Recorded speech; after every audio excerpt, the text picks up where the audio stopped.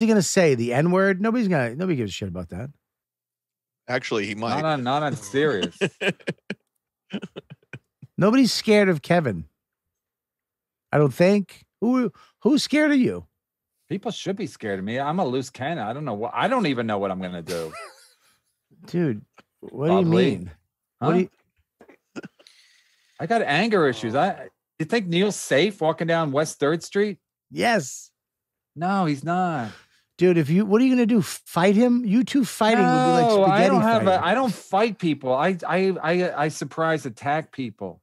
With what? What do you mean with what? You think I can't buy something at the fucking Ace Hardware? You can buy a rake or something? Duct tape? What do you?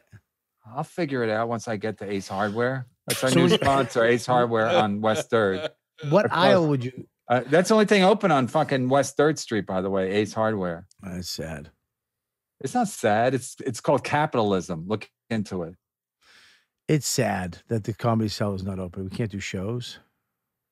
Don't you miss doing shows, Kev?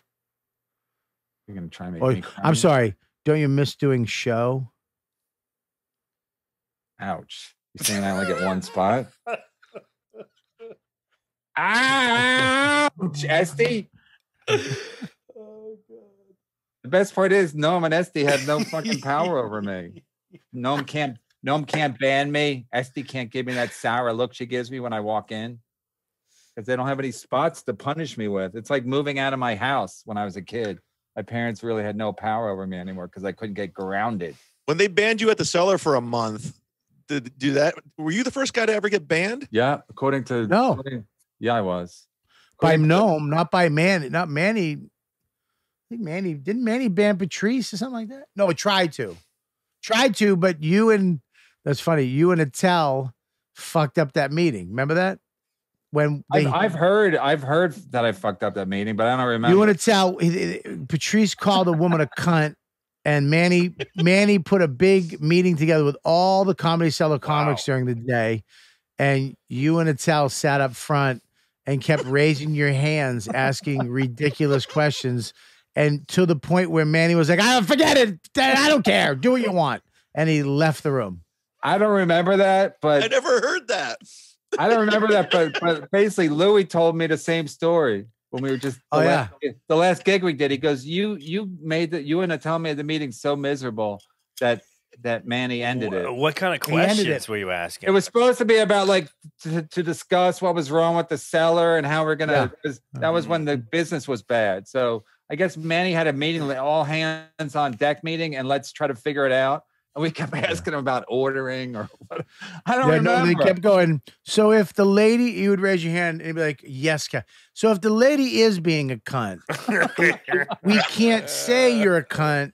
And be like, Kevin, and Attell would raise his hand and be like, "Okay, just to follow up on what Kev said. So no cunts. Like, no cunts at all. That's great. Oh, man. Good stuff. Someone should have recorded that. That would have been a good podcast. Mm-hmm. That was funny. I remember we were all, because I was new, me and Corielli, and we were like, "What the fuck are these guys doing?" I think we just thought it was so stupid. It was. They didn't have any business. They didn't have any business, and they thought like, okay, if we have some kind of rules and regulations where you can't call a woman a cunt even if she's a cunt, that'll turn business around. It's like, no, that's not what. No. It's not the problem. I don't know what the problem was, but that wasn't the problem. Good time. Anytime you need a payment. Good time. Anytime you need a friend. Good time. Anytime you're out from under. Not getting hassled, not getting hustled. Keeping your head above water. Making a way when you can. Temporary layoffs. Good times. Easy credit.